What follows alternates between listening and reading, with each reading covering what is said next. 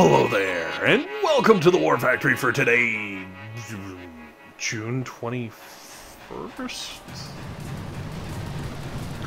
So, it's been a while, and the only way I really have any idea of what day it is by making a video, so you've seen how well that works for me. I think it's still June. If it's not, then just say something in the comments, but I'm pretty sure we're good to go. I decided with the War Factory today, I kind of wanted to brush up on classic op skills. So, number one, obviously a nice smoked landing to make sure that all of the things are safe. I did get a little rough on the smokes. There was some gapping there, but I was lucky, or I was fortunate enough that it didn't really affect anything. Now, with this first opener, obviously you've got the smoking and the moving up and the doing of the things. Also, keeping Brick from, like, just sprinting away from all of your troops and, like, almost having to do, like, 2 different sets of smokes, which is just absurd. So, really a fan of this opening attack as far as just doing some of the basic things you're going to have to do in an op. Running around with Brick, smoking your landing, and shocking some things and blowing some things up. Now, with the cluster up here at the top, the opening shock set, I guess, you can get away with just 2 shocks. Make sure you flare all your Zookas onto that flamethrower, because what's going to happen is they're going to flash kill the flamethrower, and then they're going to turn their attention to all the other defenses.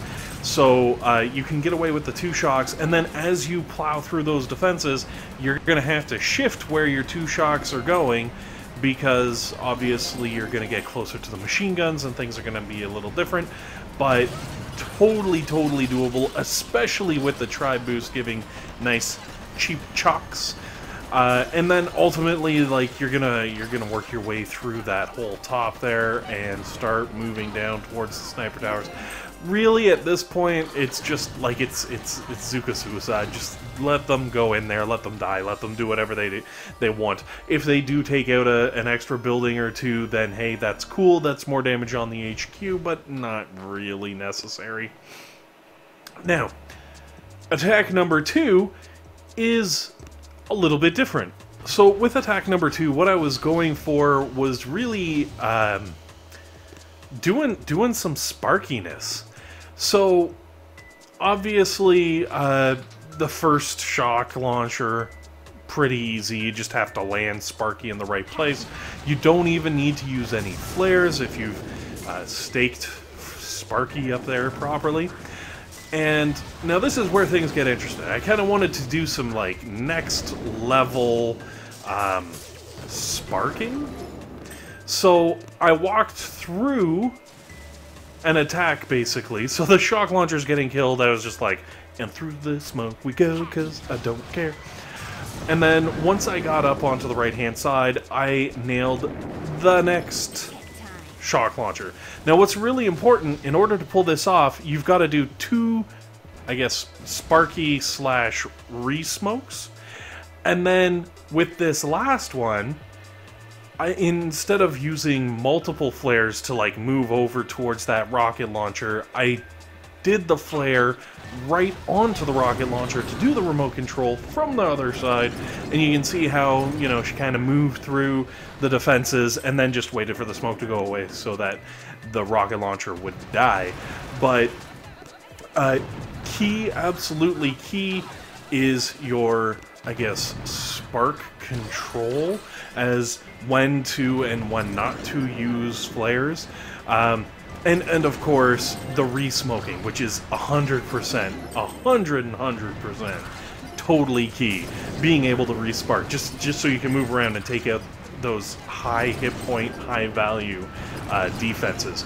Now, that being said, the one thing I did not get a chance to really try in this attack that I would suggest if, you know, you're trying to just kind of do things like that, instead of flaring on the second shock launcher throw an artillery shell on it and let Sparky automatically use the flare to get Sparky into range of the second shock launcher, and then throw the remote control, and it'll automatically pick the lowest hit point defense, which would be the shock launcher because of the artillery shot, and blah blah blah.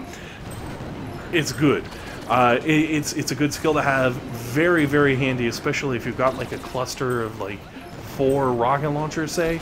You could quad remote control a cluster of 4 and just wipe them right off the map in one smoke. You're gonna lose Sparky, but like, hey, you know what? Like, it's gonna happen. You just make do with it, kind of a thing.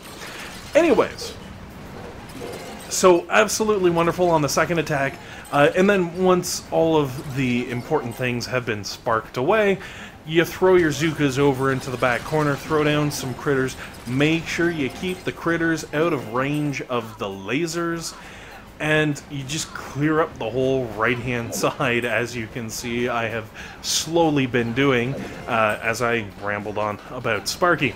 Now, at this point, when I realized how just absolutely destroyed this entire map was on 2 all-Zooka attacks, I was kind of tempted to just be like, let's do this, and just push right all the way through, do like a full-on map clear, save the core kind of thing, but that would kind of go against what I was really trying to do.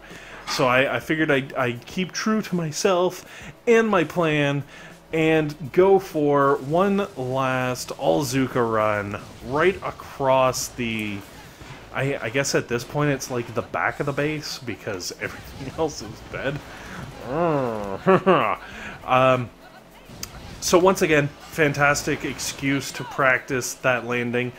Also, I realized on that first run through, I was throwing my smokes way too high up on the beach. So that second smoke out of that landing right there, that's where you want your smokes to be. You almost want the widest part of the smoke to be right on the end of where your landing craft is. That way you're going to get the most out of your landing, the most bang out of your smoke. I don't know what you'd want to call it.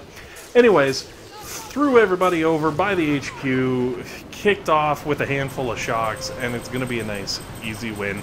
Thank you guys for watching. Hopefully this has been helpful. Hopefully it's been entertaining. And above all else, hopefully you guys have a fantastic day.